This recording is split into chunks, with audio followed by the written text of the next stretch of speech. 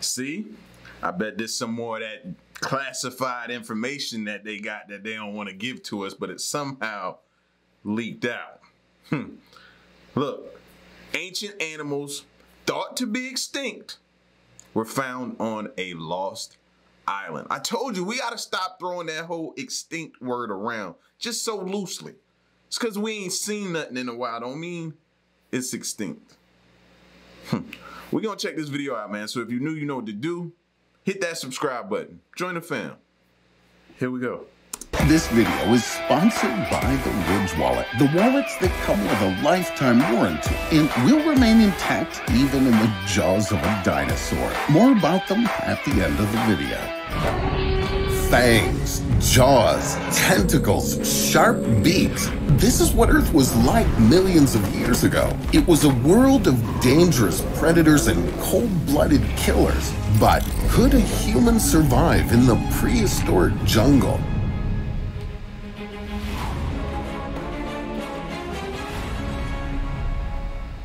If a person found themselves in a prehistoric jungle inhabited by various extinct creatures, the hazards would await behind every bush. Even seeing the most harmless of them would be risky, like, for example, meeting the dodo bird. This bird is an ancient relative of pigeons, but its like one of the coolest names. Wings are too small for it to fly. Scientists believe this bird could only harm itself, but it's not true. This bird has very powerful legs, so if it noticed a person, dodo would immediately catch up with them, and the size of its beak exceeds that of its descendant, pigeon, by 46 times. The wound from the attack of this prehistoric bird, of course, won't be fatal, but it'll be quite painful. Nonetheless, dodo is not the worst thing a person could face there. For example, in the rainforest 23 million years ago, you could come across a monster of a much more impressive size, such as Platybelodon. It would not eat a human because this prehistoric elephant is an herbivore, and its frightening jaw is just a transition between the mouth and the trunk like its descendants have now. The tusks of Platybelodon are actually teeth, and they're sharp, so they can easily cut through tough vegetation and strip bark from trees. The lower tusks of Platybelodon were almost a meter long, but you should be afraid of its sharp tusks on the upper jaw. They're shortened and go forward and down. They could easily pierce through a person who had set foot on its territory. Imagine them ramming that inside of you, bro. You wouldn't last long enough to you'd probably go instantly cold. You would have no chance to escape. But the most terrible thing about the prehistoric forest is that there's a new danger everywhere you go. For example, these thickets could be a lair of the most giant monkey ever to exist, Gigantopithecus. The Gigantopithecus reached... That resembles the one that was in Planet of the Apes, right? Gigantopithecus. The Gigantopithecus reached 3 meters, but this monster was also among the vegetarians. Scientists determined this by studying a well-preserved Gigantopithecus jaw. Even though its teeth were huge and covered with thick enamel, they had a relatively flat surface. These teeth were made only for chewing fruit and various vegetation. Nevertheless, the animal could easily hit very hard or even crush a person. After all, the weight of Okay, maybe that wasn't the Planet of the Apes. Maybe that was something else. Pithecus was as much as 300 kilograms. So, you must always be alert to survive in the prehistoric jungle. But at the same time, don't forget to watch your step. After all, in addition to the cutest Sardinian pika, or the colorful golden toad in the swamps, you could stumble upon someone really scary.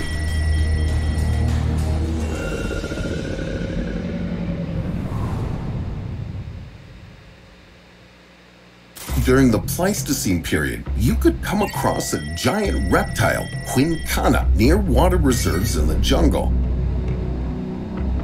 A person doesn't even need to try to run for their life. Unlike modern alligators, forced to drag their belly along the ground, quincana moved on straight legs. Besides, this prehistoric monster was almost 1.5 times longer than a Volkswagen Beetle. Quincana's jaws were full of numerous curved, blade-like teeth that worked like a meat grinder. Even if a person somehow managed to escape from its teeth, they would die from blood loss because their body would look like a sieve.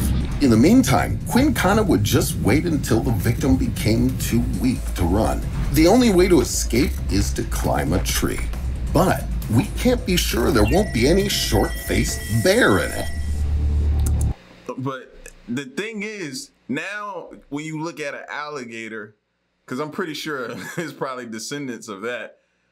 Now when you look at him, you're like, man, what if he evolves back to that?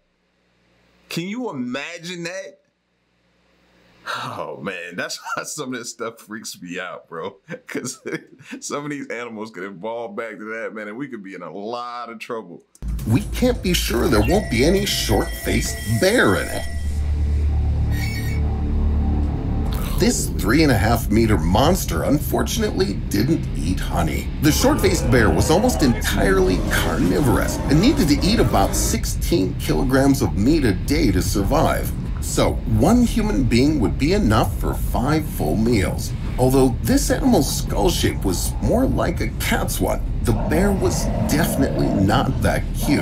Its fangs were massive and directed to different sides like a tiger's. Combined with powerful jaw muscles, it could bite pretty powerfully and deadly. With side teeth, it could cut not only human flesh, but also tendons with bones. Even if a person managed to escape from it, the short-faced bear was not the only hungry predator in this forest. If a human was in a place like this 3,000 years ago, they would definitely stumble upon the thylacine, the Tasmanian wolf.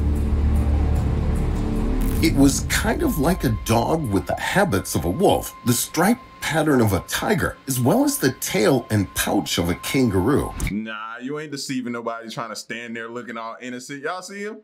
He's trying to just look out. No, you vicious. I know it. I feel it. It was kind of like a dog with the habits of a wolf, the striped pattern of a tiger, as well as the tail and pouch of a kangaroo. With all this terrifying sight, the Tasmanian wolf still had a mouth that could open to 120 degrees, so its bite would be excruciating. The only way to escape was to run. Thylacine had a stiff and clumsy gait that prevented it from moving really fast, especially when you consider that it jumped on its hind legs like a kangaroo. The thylacine also tended to warn of its approach with a series of rapidly repeated throaty cough-like barks. The only one who could compete in the opening the mouth so widely contest with the thylacine was Gorgonops. Scientists believe that the grip of the Gorgonops' jaw could be over 90 degrees, but unlike the thylacine, Gorgonops was bigger and tall enough to look a person straight in the eye. And that's not it yet, as it could get up and run after the victim on its hind legs. In addition, Gorgonops was the first in the world to have saber-like teeth. Using them, it could bite from an ambush, and the leftovers of Gorgonops' dinner could be eaten by a meat-eater carrion that was known as Andrewsarchus. I don't know why, like, I don't know what made me think this, like, but I used to believe, like, all, or not all, but majority of the dinosaurs were slow. Boy, was I wrong. You know what I mean? I don't know what made me think that, but I used to have that belief like they were all just slow, and maybe you could possibly, if you lived in those times, outrun most of them. No, not hardly. First, the fangs would cut into the meat, and then, with flat cheek teeth, it would crush the bones. But most often, it picked up the remains on the beaches along the coast. So to avoid getting caught by this scavenger, you just need to survive a fight with Gorgonops, a creature that could kill a person with even one bite. Although a quick death from the Gorgonops is not the worst option. After all, in the prehistoric jungle, some monsters love to kill slowly and especially painfully.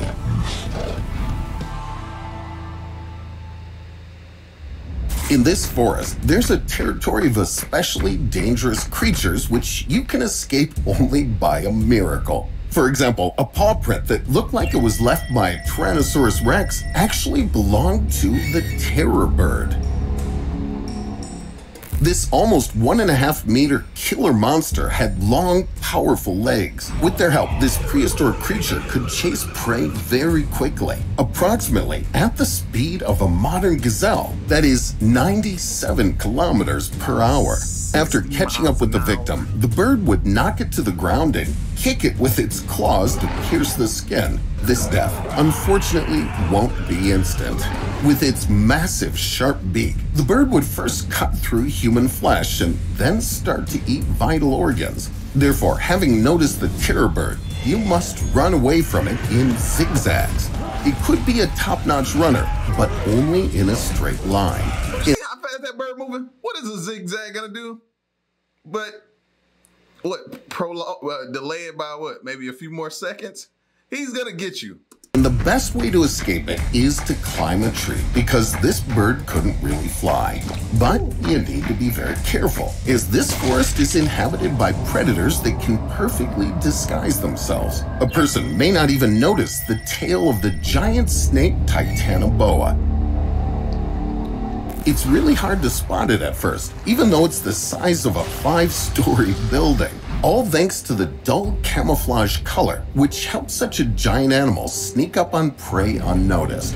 Although the Titanoboa didn't have fangs, its small teeth were very sharp and curved inward, which meant it was impossible to escape from its grasp. Before eating anyone, Titanoboa would usually strangle its victim. The snake would hug the body in a ring and begin to compress the muscles so that the prey wouldn't be able to breathe. So, the victim would suffocate before the Titanoboa's grip breaks their bones. Unless someone else joins the fight, of course. For example, Titanoboa's lunch could be stolen by a feathered predator, Argentavis. The wingspan of this bird was the same length as a helicopter blade. Most likely, Argentavis would take the prey to its nest to feed its babies. They would dig their beaks into the victim, pulling it in different directions. But the thing that's even worse than being dismembered by some chicks would be meeting with a giant lizard, Megalania. Megalania. It's 4 times the size of a human. Megalania would usually wait for its prey for an ambush for a long time. Then it would attack really fast, bite through the victim's limbs, and cut the tendons with razor-sharp teeth. And when the victim could no longer run, the lizard would inject poison into the victim's neck. In the end, Megalania would rip open— So biting through my limbs wasn't enough, huh? You had to just get more gruesome, huh? Gosh! Inject poison into the victim's neck. In the end, Megalania would rip open the prey's belly and begin to eat it alive. To escape from this awful animal, a person needs to do what they would usually do when meeting most prehistoric monsters: run! This lizard was indeed rather clumsy, but it could perfectly swim in shallow waters. Therefore, to escape Megalania, a person must swim as far from the coast as possible. But there, they might meet the real monsters of the prehistoric underwater world. Cold-blooded. The first to notice a random human in the ocean would be the underwater monster called Anomalocaris, because its stalked eyes were equipped with thousands of lenses. This prehistoric shrimp was about the size of 6 modern giant tiger shrimps. It would follow its prey by swimming like them prawns y'all be eating through the water with its undulating fins and large fan-like tail. If it saw a person, it would grab them with its spiked paws and dig into the flesh with its square-toothed mouth to tear them apart. Therefore, if a person noticed Anomalocaris before it noticed them, they would have some chance to escape. But in those prehistoric waters, there were much faster monsters. For example, the huge arthropod Jackalopterus. Its eyesight was no worse than that of an Anomalocaris, which means that a person wouldn't have much time to escape. Jackalopterus could also move and maneuver easier and was indeed larger than a giant shrimp. It was the same size as a 3-seat inflatable boat, which is 2.5 meters long. But most importantly, it had some huge, powerful claws. Jackalopterus would use them to shred a person into small pieces before consuming their body. You can escape from it only by hiding in an underwater cave. But in the Paleozoic era, there were even scarier predators hunting in the ocean. For example, not just those average sharks, but sharks with a chainsaw instead of a jaw, like this Helicoprion.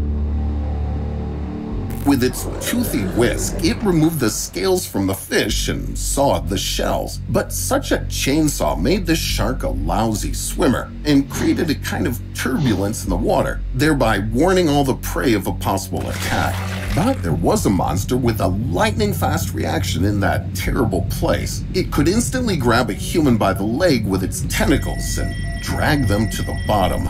This is Camarasaurus, who always hunted from ambush. It was the size of a if there's anything I still believe is alive, it's this thing. Telephone pole, and it was impossible to escape the tenacious tentacles of that giant. At its core, there was something like the mouth, a hard keratin beak. It would pierce a person, even with a bulletproof vest. A toothed tongue would then emerge from the beak to tear the soft tissue. If this most dangerous mollusk of the underwater world caught a human, that would really be the end. The only one who could defeat Camarasaurus in a fight was Mosasauridae. Mosasauridae was 18 meters long, which is like 3 boats. Humans are basically too small for a Mosasauridae. Therefore, the main prey of this monster would be Camarasaurus. The facial bones of this giant underwater lizard were wide and powerful, attached to a massive skull. Such anatomical features allowed Mosasauridae to batter down their victims. At first, it would beat the mollusk with its muzzle, and only then did it start eating. The battle of 2 sea giants can create a whirlpool and drag everyone who gets too close to the bottom. So, as you can see, the chances of surviving for a human not only in the prehistoric jungle, but also in the ocean, are non-existent. By contrast, the ridge wallet would have stood the test of the ridge wallet. So, I guess they didn't talk about animals thought to be extinct were found on a lost island, but still a dope video nonetheless, just to see some of these ferocious creatures that once owned, I ain't gonna say walk, they owned this planet.